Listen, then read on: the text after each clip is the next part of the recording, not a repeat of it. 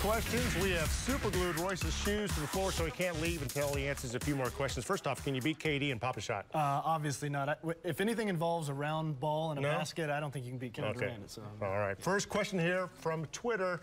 This is from Pastor Todd 78. Why did the Thunder waste a potential impact lottery pick on a backup and not get a 3 and D2 guard? Of course, that's a guard that can shoot threes and play defense. What do you think? You know, that's a great question, Stephen. Honestly, that's something I think a lot of people thought about, myself included. The thing is that when they looked at that pick, they tried to look for fit. And when you're drafting there, it's a little bit of a risk-reward situation. You can't necessarily always roll the dice. They had a need there. They need a third point guard and potentially need a future point guard.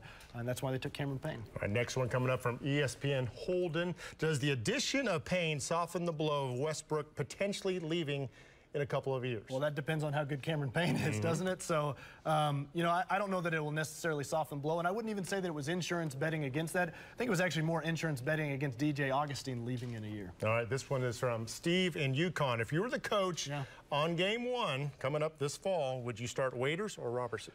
I think I would start Robertson. I know that's a little bit controversial with fans because Andre Robertson doesn't have the prettiest offensive game in the world, but when you look at the lineup data, when they could put everybody together, especially when you insert Enes Kanter potentially as your starting center, I think you can kind of manage the fact that he's a liability on offense and you can get some really good stuff out of him on the other. You heading to Orlando this summer? I sure am. All right, maybe you'll come back and tell us all about it? I will. All right, there you go. Guys, take it away.